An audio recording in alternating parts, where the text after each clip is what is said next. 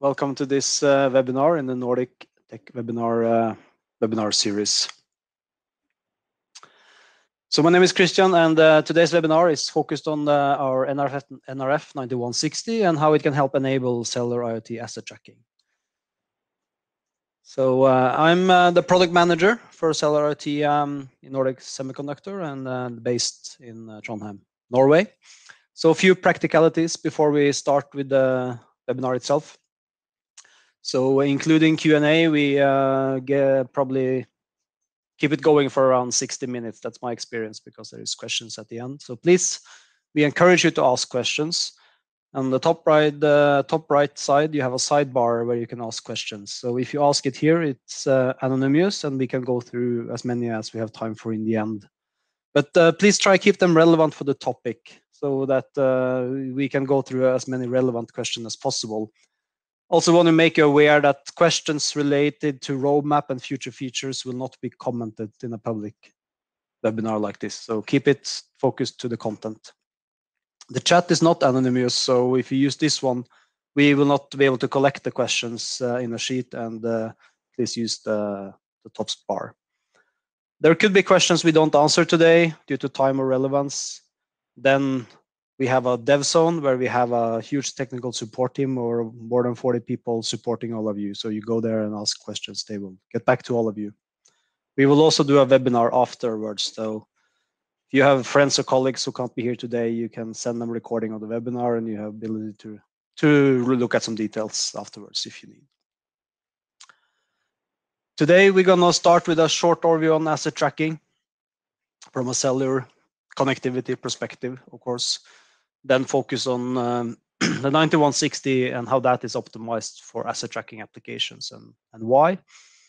I'm going to spend most of the time focusing on positioning features, since that's crucial for asset tracking, and then on some new improvements and features we have on the low power side, since this also is crucial to get the battery life that you need for these applications.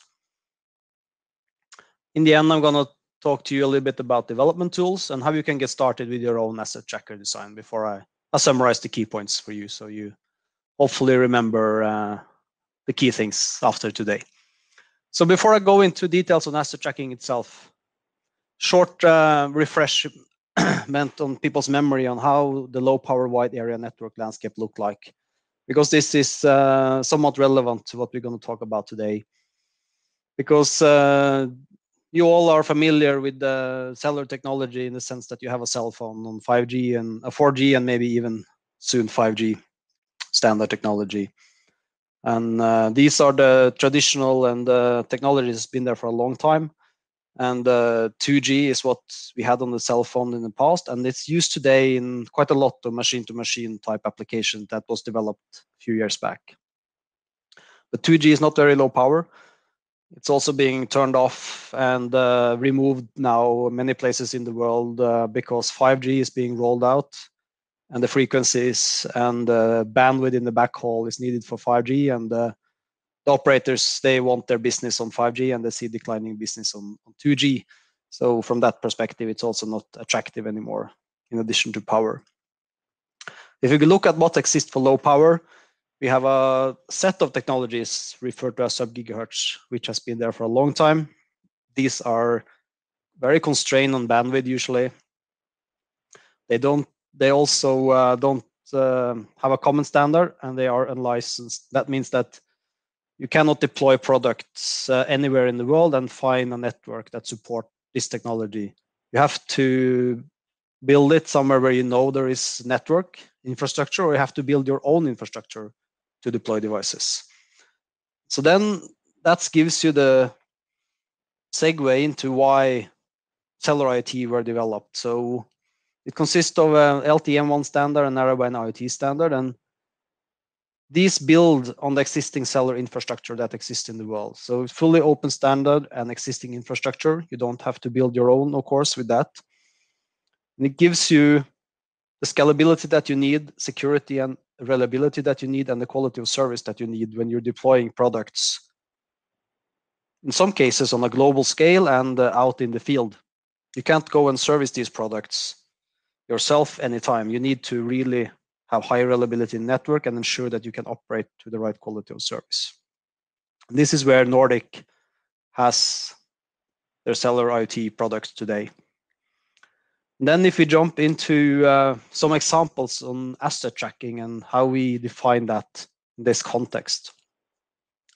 So today you can go and you can buy really, really small tracker tags that you can put on your keys, for example, to locate your keys where you or your kids have left them in the house. But this is short-range wireless technology, so you need to have a gateway, you need to have a cell phone, you need to have something close to the device to understand where it is. But with cellular, things are very different. Because you use the existing 4G and cellular infrastructure in the world, you can deploy products basically anywhere, and you can track things as they go outdoor, in regional basis, continent basis, even worldwide basis. So this is attractive for shipping, for packets, because you can track them on the route. You can discover if they are stolen. If they are lost, you can see what happened to them. And if you put sensors in your asset tracker, you can monitor environmental data, product health, the physical handling of the package, and you can do optimized fleet management, so that if you do have a set of product where you actually optimize how you send them out to customer, when they are returned, and how you should do that life cycle with product, you can also do that. In retail, we see a mix of, or in consumer and retail, we see a mix of product, but typically where you actually want to control that no one steals your valuables. It could be scooters, it could be expensive bicycles, and it could be other things. But we also see, especially in the rental area, you can do fleet management. You can put up geofences so that you can, with a geofence using GPS and other location technologies, actually control whether a device is used inside the area that you plan to. And you can do this location on demand type of tracker. So you can build with cellular also now fairly small tracker tags that you can put on your keys and other valuables, and you can locate it also if they're lost outdoor and when you're tracking and things like that. Also in the health service, we see tracking becoming interesting on the cellular, with cellular connectivity. So with cellular connectivity, you can basically deploy health products into people that are not capable of handling cell phones, so they can afford cell phones, they cannot install apps, they cannot manage a lot of credentials and things like that. You can build product that directly connect to the cloud to send data to nurses or to health personnel. So here also it's possible to track people's location, ensure that they reside in a area they're supposed to be. You can also put in sensors, a lot of sensors, of course, so that you can actually control their health, their movement, you can do fall detection, and you can other things without relying on that person being indoor or close to a cell phone or an expensive gateway. And then you have livestock and pets. It can be certainly interesting to know where your pet is in a simple way. And for livestock, control location, use geofence, and control animal health. So if an animal stops moving, for example, you can quickly go out there and check that everything is okay. And last, I want to mention construction machinery and heavy equipment. So I think in US alone, if you look at the theft of heavy machinery, it's worth around $300 million every year, because these are usually placed remotely, or it can be on construction sites where there's limited surveillance. So even if they have locks, so steering wheel locks, it's quite easy to break in and steal them. And they are usually stolen near or in states where you have harbors, so they ship them out of the country quickly. So if you could put a tracker on these that are simple to install and low power and small and quite difficult to deattach without any sensors calling for an alarm, you can predict, you can see probably and prevent a lot of theft. You can also control the usage by putting up geofences and things like that. If you have location support and you have cellular connectivity, so you can basically put these products out anywhere and control their location. So there's lots of good use cases for cellular IoT asset tracking and lots of challenges that you can help to solve with that. So still, this is kind of in the start phase, I would say, in terms of deployment. So why is that? Why is not everything tracked when there is such a good cases for it? So the reason for that up to today is that it's not trivial to build this type of asset tracker. When you're making a cellular product, you need a modem, you need a microcontroller that can run the application and all the sensors. You need antennas, you need SIM cards, and you need a lot of software to put all of this together. You need connectivity, and perhaps you want a cloud solution so that you can get access to aggregated data and visualize everything. And when you've done all this, you need to make it run for years, because asset tracking is about building something that is small, can run from small battery, and perhaps can operate for years before it is discharged or before you have to change it. Or maybe you want to build a really, really small tracker pad with cellular, so you have a really small battery, but you don't want the customer to recharge it every day. You want to recharge every month or every year, so you really have to optimize. If you compare cellular to, should we say, traditional short-range technologies used for asset tracking, such as Bluetooth Low Energy, the difference is also that in cellular, the network are in control of a lot of parameters. So inherently, you don't have full control on how much power the modem will use, because it's a network that decides some of the parameters that is used when you transmit data. And you're trying to build this into a really, really small package so it can fit into the application. It's a big challenge. And lastly, how do you put all this together, and who do you ask for support when you want to build those together, have questions? You have pieces from a lot of different places, and you need to find support in a simple way.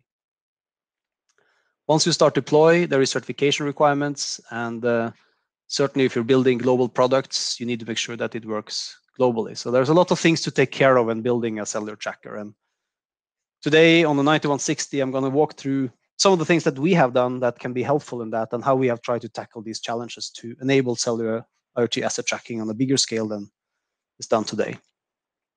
So our nRF9160 is a really highly integrated device, meaning that you get a lot of what you're looking for when you use that device.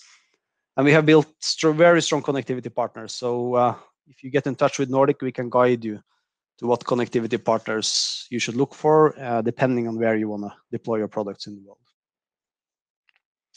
We built everything from scratch because we knew from day one that we needed low power to address asset tracking and other cellular application. And we have a business model that means we want to sell to basically anyone who wants to build a cellular product. We want to follow the same business model as we have so very successfully done with Bluetooth Low Energy, where we have 40% market share. So we are focusing a lot of ease of use and how you can really create a very diverse set of asset tracking application in a simple way. So if you jump into the 9160 integration and what we have there quickly. This is something we have talked about in earlier webinars as well, so I'm not going to go into a lot of details, but here you basically have a small system in package, 10 by 16 millimeter in size. Inside you have a multiband modem that supports both LTE-M and narrowband IoT, and it's included a GPS, so you have location technology on board on this SoC. In addition, there's a Cortex-M33 MCU, so that you can run your application inside as well. You don't need any external MCU to get rid of that component if you integrate everything on the system in package. And we also included PMICs and other details. So if you look inside the system in package, you have the chipset from Nordic with the modem and the application processor, and outside the chipset you have PMICs, RF front end, crystals and passives and other things that you need. So in total, you have basically everything you need here. You need to connect some decoupling capacitors and power, and then you have a full cellular system on chip up and running. It's really low power, down to 18 microamp average when you use 82-second eDRX sleep. And multiband support so that you can have global coverage with this product, and we have pre-certified it so that when you build a cellular device, you don't have to do any certification on top of the end product certification that you need to do in some parts of the world. If you look beyond the chipset and what the device can do, we have worked very close with our partner Qorvo to build a really optimized front end. So we support up to 23 dBm max output power, which is the highest that you are allowed to do in cellular network for LTE-M1 and narrowband. This is really useful because when you can use more power, you can transmit data quicker if you are in areas where there is poor coverage. That is much more power efficient than using less power and then ending up with a lot of repetitions to get the data through. And this is really stable, so we are fully 3GPP compliant from -40 to 85 degrees. So we can support asset tracker that operate in the coldest regions of the world and in the warmest regions of the world. The packaging is also plated metal and internal components covered by molding. So this is a package that is very robust against corrosive environments. And because all components are completely covered, you can do molding of this system in package with all commonly used molding materials without any problems. You can also here create a product that is very robust for harsh environment or for harsh handling. If you look at the certification side, which is important if you either deploy globally or locally, we have regulatory certified the 9160 for all the major parts of the world. And we are now in the process of certifying also in Brazil. So we target to have that done by end of the year. And the 9160 support all the common bands that is used across the world. And in addition to regional certifications, we have PTCRB and GCF certifications, which are global certifications. If you go to our webpage, you can also get more detailed view on both regulatory certification, but also which network operator certifications that we have now completed, which is becoming more or less a similar map for us today. So all in all, if you look at the application circuit of the 9160, this is really what you're looking for when you're building an asset tracker. You have a really highly integrated system in package where you have a modem and you can connect antennas for communication and GPS. And then you have the application processor, Cortex M33 processor, 1 MB of memory and peripherals so that you can process data and you can connect sensors to do different type of health monitoring, environmental monitoring, package handling monitoring, and things like that. And together with SIM card and a battery, you have everything you need to actually have a complete application circuit.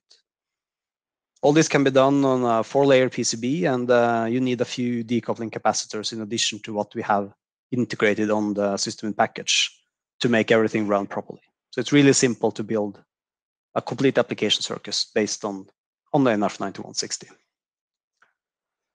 So today I'm not going to talk a lot of details on everything here. We have covered some of that in our previous webinars. I'm going to focus on low power and GPS and positioning. So we'll continue and jump straight into the topic of GPS.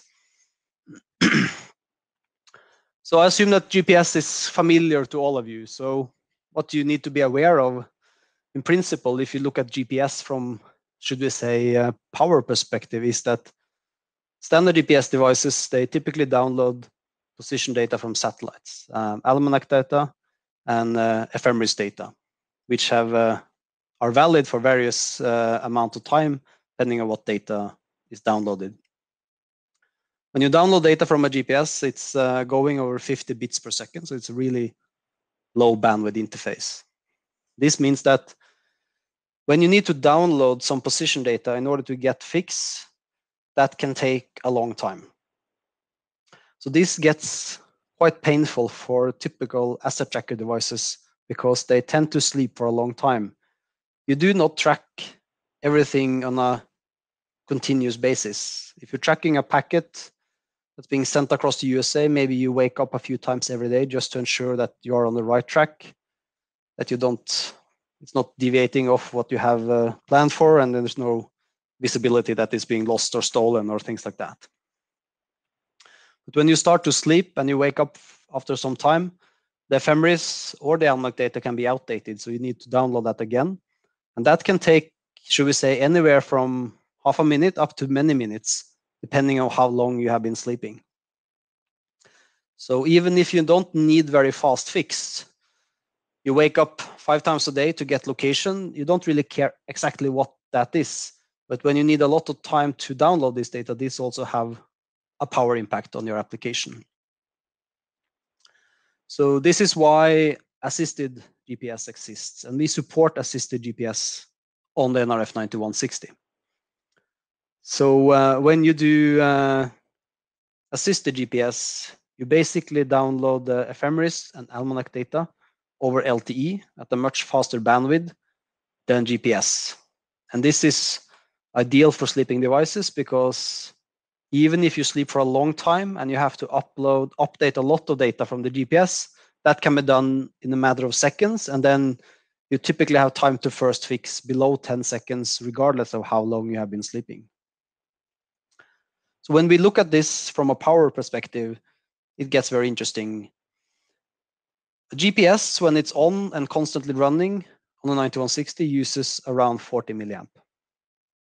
So this means if you have to be awake for a long time to get the first fix, you will spend relatively much more power than if you're awake only for a short time. So if you're doing what is referred to as a cold start, meaning that you have to get both ephemeris but also some almanac data, you can actually use many minutes to get all those data from the satellite, and you can end up spending several milliampere hours before you have the first position and know where the device is. And even if you are doing what we refer to as warm start, meaning that you have slept for a few cycles, you can end up spending almost half milliampere hour just to get first fix. And you see that this impacts the battery lifetime of your product, but it also gives you some unpredictability because you are not exactly sure how much power you will use to get the first fix, when that may depend a lot on how long you're sleeping. So if you then look at assisted GPS, what you then do is that you download the GPS data over LTE. So in the solution that we have on the nRF9160, that's around 3 kilobytes of data that you can download from our nRF Cloud solution. And that is typically done in less than half a second. This is even a bit conservative, with an average current of around 50 milliamp. And you can see that the estimated power or current usage is really, really small compared to turning on the GPS. So when you do this, then you typically end up having a much more predictable power usage when turning on the GPS, and it's always much, much lower than if you have to actually stay and search for satellites for a long time. So even if you don't actually need a very fast time to first fix, assisted GPS is very, very useful to get much lower power and much more predictable power consumption in your application. And the nRF Cloud Assisted Location solution that I mentioned, that works by the device sending some data to the cloud.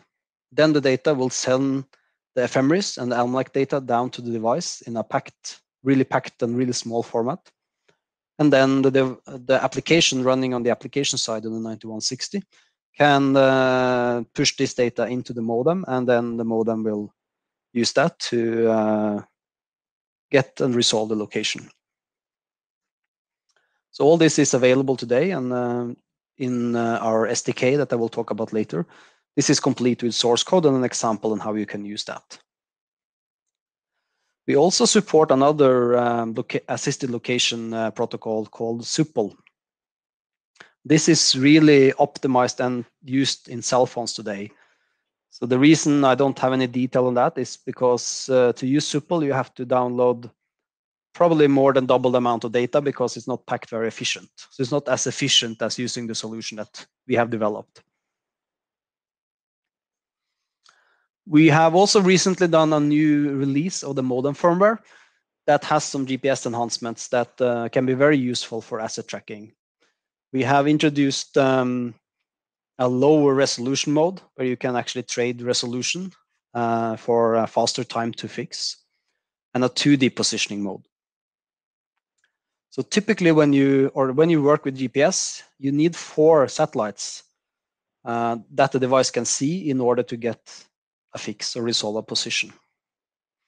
But it's possible to do it only with 3 satellites when there is very limited view. But then you don't get the altitude resolution, you just get the position.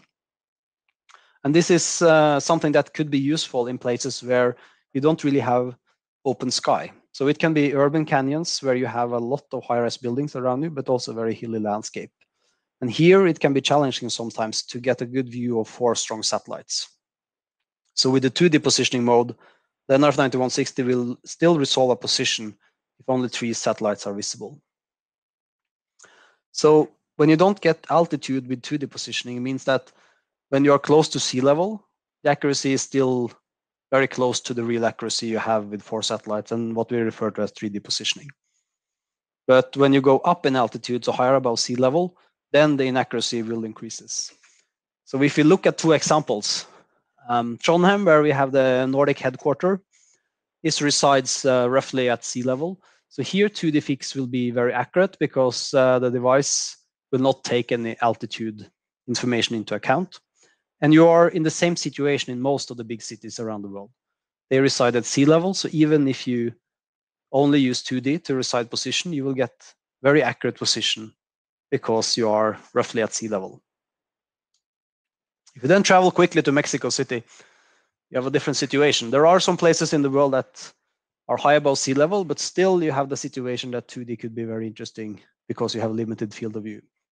So at 2,200 meters above sea level, the 2D inaccuracy will be much bigger than at sea level. So we can say a rough rule of thumb could be that inaccuracy is the square root of the altitude. So that means roughly 50 meters in this example, but it's hard to predict exactly, but it also depends on what's the signal strength from the satellite. Are the satellites you look at close together or are they far apart? That will also impact. So there's a lot of parameters. So this is just to give you some guidance to what you can expect. But it means basically that you cannot resolve which side of the road the device is, but you can decide which quarter or block it is and on roughly which road. But to help on this case, it's also possible for the application that run inside the nRF9160 to inject the altitude to the GPS if you know the altitude roughly from the application side. Then you remove this arrow completely and you can have really high accuracy with 2D in addition to 3D. So when looking at how you can really do that, it brings me on to the next location example I want to bring, and that is cellular-based location. So before we go into that, let me just quickly remind everyone about what we mean when we talk about LTE cells. So a base station that we usually refer it by is by the right technology called an eNode B. And each of these eNode B, they have an area range, and this range we refer to as a cell. And all the devices that are inside such a cell, we formally refer to as user equipment. So when a user equipment or a device is connected to the cellular network, it always connects to one of these eNodes B. And the good thing about this is that for most of the networks, we know fairly exact where these eNode Bs are located. So it's possible, based on the connection, to resolve roughly where you are. So if you look at this and how we have done it today on the 9160, what we refer to as a single cell location. This is really optimized for embedded devices that are constrained and need to use very limited amount of power. So when the device is connected to the network, it basically sends the ID of this eNode B to the cloud. Then the cloud have a database with the location of all this eNode B. So it can actually, in almost zero time, resides the location of this eNode B and then the rough location by this device or user equipment. But because these cells can be quite big, so they are relatively smaller in heavy populated area because you need to support a lot of user equipment, but they can be quite big in rural or areas with limited amount of people. So you can say that on typical basis here, you get kilometer accuracy instead of meter accuracy, or you can understand, as in this picture, roughly which part of the city you are based on which cell tower you are connected to. So you don't get the accuracy of the GPS, but the good thing about this is that it doesn't add anything to your power consumption.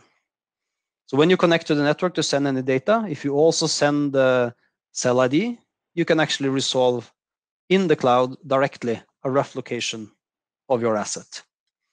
The other thing which is good with this is that it also works indoor in addition to outdoor. You don't get accurate indoor location, of course, but if something moves indoor and stays indoor for some time, you can actually resolve and confirm that the asset is still in the same location. And you can then use this to decide if you want to start more accurate tracking, or as in the example on Mexico City, if you know from this that you are in Mexico City, you can actually inject the height into the GPS and start to get accurate positioning, even though the GPS is only able to resolve 2D positioning. So if you look at this together, how can you combine GPS and cellular? So cellular location is really means that you don't have any additional wasted power to get location. So you can get a coarse location and do coarse tracking or do a coarse geofence without any additional power consumption. You don't lose track of anything as they go indoor because you don't know exactly where it is, but you know it's there and it resides in the same cell. And as I mentioned, you can then support the GPS with cellular-based location because you can reside roughly where you are and then inject the altitude so that you can improve the accuracy if the GPS is down to 2D.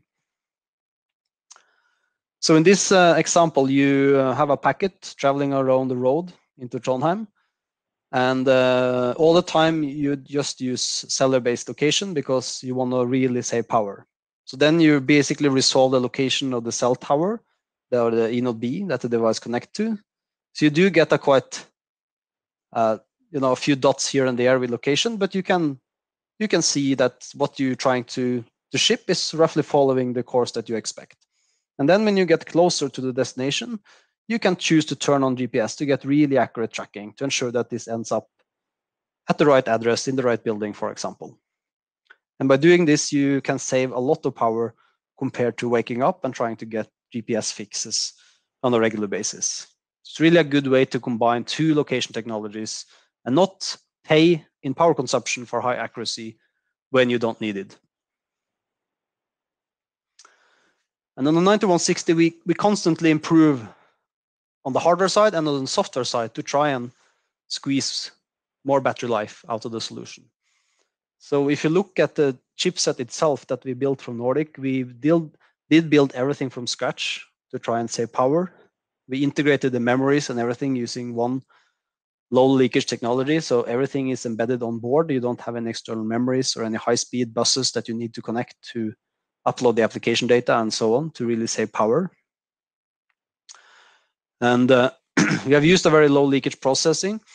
And when we decide the modem, we decided early on that we only going to support LTE-M1 and narrowband IoT and don't have any 2G fallback, for example.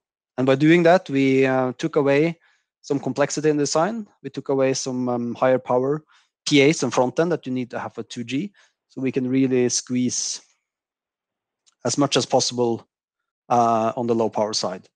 And we continue to improve this both on the hardware side and the software side, because we know that for most asset tracker application, this is really, really important. And when we integrate the application processor together with the modem on the same SoC, we are also able to offer a very tight interface between the modem and the application, so that on the application side, you can optimize what you do better for any network parameter that you need to take care of to minimize the power consumption. For example, understanding the network environment so that you don't send data if you don't really have a good connection, and you wait to send data until the conditions improve. We can also help you. So if you have a particular case that is very important for you, we are offering support the customer to do very dedicated power measurements, or help you to set up the power measurements that you have to do to really understand and benchmark which battery lifetime you can plan with for your application. We have recently introduced what we refer to as a revision 2 of the nRF9160. So here we have done some hardware improvement on the power management side to improve power consumption compared to the revision 1 that's being available up to now. And that means that we have really lowered the power consumption quite a bit on the sleep modes compared to what we had. So the PSM floor current on the 9160 is now below 3 microamp. So we have dropped it almost 30% from the 4 microamp that we had before. And on this power budget, you have a fully retained RAM in the modem, and you have a fully retained RAM and I/O with RTC running on the application side. This means that the power you need to boot up is really small, and that you can boot up very quick. So if you have a sensor that starts to trigger and send data to the MCU, you can wake up very quickly to start to handle that data. You don't need to reboot anything because everything is retained. And then if you look at RCC mode for M1 and eDRX, we have also reduced the average eDRX current by 15 to 20%. So we are down to 18 microamp at 82 second eDRX cycles, and we are down to 6 microamp average in 10-minute eDRX cycle. So that means that our floor eDRX current now is below 6 microamp if you sleep for 10 minutes or more. We've also improved a lot on the uplink side. So especially on the mid bands, we have improved the power efficiency of the output by around 15%. So this shows you what we have done on the M1, but the improvements are similar for narrowband IoT. And the product specification for the 9160 revision 2 is now available on our web pages. So there you can go and read all the details on what these improvements are, and how it is for other settings and other parameters, and also for narrowband IoT. So hopefully that's going to be a real improvement that a lot of you can start to take care of. And as you see, especially if you have an application that spend most of the time sleeping, this can easily improve your battery lifetime by 10 to 20%. We have also recently launched an online power profiler. So without writing a single line of code or setting up any hardware and doing any real measurements, you can actually estimate battery lifetime now for your solution in a predictable way. So this is an online profiler where you can plug in your typical settings that you expect to have, which technology you want to use, LTE-M1 or narrowband, which PSM cycles you have, which eDRX cycles you have, how much data you're going to send each time you wake up, what paging time windows you have, and so forth. So when you do that, you get a full power profile out that is based on real measurements that we have done. And we'll also give you some statistics. What is the total charge, total power that they've used? What's the PSM floor current? And what the average current in the cycle of sleep and data transmission that you have set up. We are currently revising this to be updated for the revision 2 of the hardware, so that that will be available shortly. And we're also adding some more features. We're also adding more specific network parameters. So you can actually get the parameters on various networks, such as Verizon, to actually see how much different network settings impact the power consumption of your solution. That's something I really would like all of you to try, and that gives you a first estimate on what an asset tracker solution around the 9160 can mean for you in terms of power consumption. Another thing that we want to talk about when the 9160 is that when you have the application processor on board and can include your application here, you should really take advantage on that and try and do edge computing. The reason for doing edge computing is twofold, really. So if you can compute and do some decision making on the edge, you have to send less data to the cloud, and then you can save some subscription fee data. But also very important for asset tracking application is that sending data over cellular network is pretty power hungry. So when you process it locally instead, you use much less power. So on the nRF9160, sending or receiving data over LTE network is 50 to 60 milliamp on average for a total cycle. Well, if you process data at 64 megahertz on the Cortex M33, you're using 3 milliamp. So you're basically using almost 20 times less energy. This means in practice that you can actually spend a lot of time on the processor here to try and optimize or pack your data or do clever decision making so that you're sending less data to the cloud, because you will, regardless of how much time you spend, save a lot of power instead of sending everything to the cloud. So you shouldn't think that for an asset tracker application that cloud computing is the only solution, and by sending everything to the cloud, you can do a lot of smart decisions. You can also do some smart decisions on the edge and use that to save a lot of power. So if you look at a simple example, that if you have an accelerometer, this continuously pushes out, worst case, 3 axes with 16-bit values, and it's a lot of data. But that data doesn't contain a lot of information. You need to crunch some data here to understand what's going on. And if you do that in a device based on some rules, so that you understand that, okay, now the packet fell over sideways, it's laying flat, so maybe it's being handled in a harsh way. You actually just have to send 1 byte of information to the cloud. So make sure that you use this cleverly when you're building your application, so that what you're sending is information, real information, and not just a lot of data, because that's going to burn your battery quicker.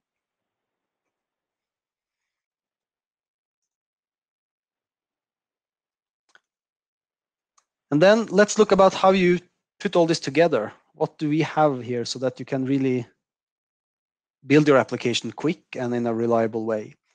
So the 9160 is not just a piece of hardware, it's really also a big piece of software.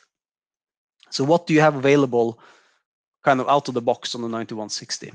On the modem side, of course, we run all the LTE stacks. We also run the IP stacks, TCP and TLS. And this is a stack that we then certify with all the big carriers, so that everything here is certified, and the modem is really a binary that you can yourself put into the modem or that we do in production. But if you then look at the application layer, where you can write your own application inside the 9160, here we have all the middleware stack options that you need to consider. And here we have other features such as device management, firmware over-the-air upgrade libraries, diagnostic libraries, and so on. And on top of here, you can write your own application. So everything that resides in this application processor domain is open source. And everything here is part of what we refer to as the nRF Connect SDK. So by open source, it means that you don't necessarily have to embed all of this in your application if you don't need it. You can embed only what you need to do, or you can make any changes to this as you want. If you have to use a different MQTT library or a different lightweight machine-to-machine stack, or do some changes to the stack to fit your needs. So if you take a closer look at the nRF Connect SDK, on the lower level, it's all the drivers and all the low-level interfacing to the hardware that you need. And then we use a real-time operating system called Zephyr. So here we use the Zephyr middleware. So all the IP protocols that I mentioned, WAP, HTTP, and so forth, are using the Zephyr. And Nordic is SDK team, and we contribute heavy into the Zephyr stacks so that we can really bring really good quality into these stacks as part of the solution. But on top of this, we have an application framework, and here we also make reference design and reference applications. So inside our SDK today, we actually have a full asset tracker reference application. And this shows you how to connect on M1 or narrowband how to do FOTA, how to use the GPS, how to use assisted GPS, how to use cellular-based location. It also shows you how to connect and use various types of sensors that is typically used in Asset Tracker. And all of this is open source and available from GitHub so that you can download and get going right away. And if you look at the rest of the toolchain, the SDK is, of course, very important. This is what you do to develop and put code onto the device. But we also have what we refer to nRF Connect for desktop. So this is a tool where you install the compiler, the programmer to program the device, and you can have different type of monitor and trace tools. So they can also use it to debug your application. And the last piece of the puzzle is our cloud solution. So once you have built everything and you have it working, we also have a cloud solution so that you can actually connect to run your examples. You can do device management, you can do SIM card management, and do other things. And we continue to develop this so that we now have location feature support, as I mentioned, and we'll bring also other features onto the cloud solution in the near future. And if you look at the hardware side, we not only have the 9160 system package, we also have some nice reference design on the hardware that you can start using. So we have a development kit, but we also have this kit, which is called the Thingy91, which really enable you to build asset tracking proof of concept in a quick way. So it's a really small design, which also includes a battery, a rechargeable lithium-ion battery, so that you can actually make it portable and you can build a asset tracking proof of concept as it is without connecting anything more. And here you have the 9160, of course, and you have antenna. We also have Bluetooth Low Energy here. And more importantly, or also important, we have various types of sensors: temperature, humidity, pressure, accelerometers, light sensors, and things like that, so that you have a full reference here for how you can utilize these sensors, and you have an SDK and a software library with all the drivers to utilize common sensors that are used in asset tracker applications. So the software is open source, but we also have the hardware design, and everything here is available for you so that you can use this as a starting point for your own design. One remark I want to make to that is that it's really good to be able to reuse some of this hardware design to quickly get going with your own design. But on the Thingy91, we have a fairly complex antenna because, as I mentioned, we have certified this for worldwide operation. And we're also shipping the Thingy91, a single version of the Thingy91 worldwide. So this is an antenna that supports a lot of bands to do that. So it's quite complex design. So if you don't plan to build a real global product, but maybe do a regional product, so you only have to support 2 or 3 or 4 different bands, we really recommend that you work with your antenna manufacturer and create an antenna design that fits your application, because that can simplify a lot for you. We also have different white papers on how you can integrate the 9160, and we also have white papers on how you can integrate antenna and some recommendation for antenna design, so that you can ensure that when you work with your antenna manufacturers and with Nordic, you have a reference for how to connect antenna properly to the 9160 and how to lay out the PCB to ensure that you have the right performance and that you have the right performance to pass any regulatory tests that you have to do as part of your application. So all in all, before we end the webinar, as I mentioned, cellular IoT is really part of 4G network. So this is really all in place now all over the world. And what cellular IoT has done is to add really low power capabilities to the network. And the 9160 is certified for worldwide operation. So with a single stock keeping unit, a single part number, you can build a product based on the 9160 and ship it and deploy it anywhere in the world. And we have really changed everything now, because we don't only have modem and connectivity.